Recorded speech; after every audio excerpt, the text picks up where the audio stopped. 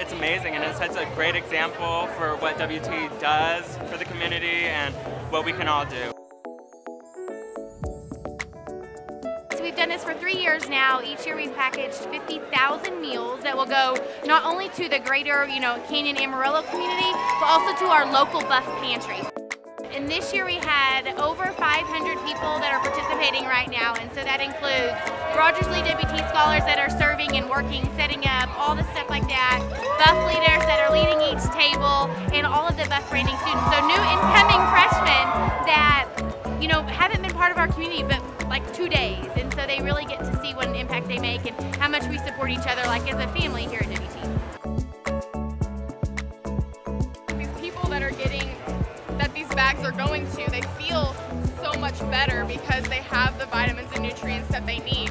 So right now we're just doing our thing, filling stuff up. I think we've gotten 4 boxes done now, so I don't know how many that is, but we've been scooping for about 45 minutes now.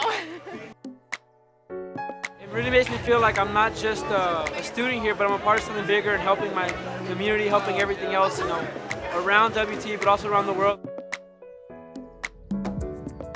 I love seeing the smiles on all the freshman faces and knowing that they're making friends and connections while they're doing this. They get to see the heart that we have of WT. They get to see that we want to help our campus, we want to help our community, and we want to help the world. And so hopefully they will have this heart as they go through college, that they'll see that serving is important, giving back to our community is important, and they get to do that here first off the bat.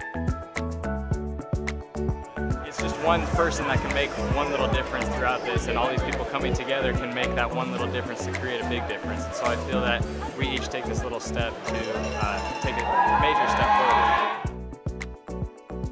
The Maroon Art Project is a partnership with Rogers Lee WT Campus to Community and supported with funding from the Office of Philanthropy and Alumni Relations.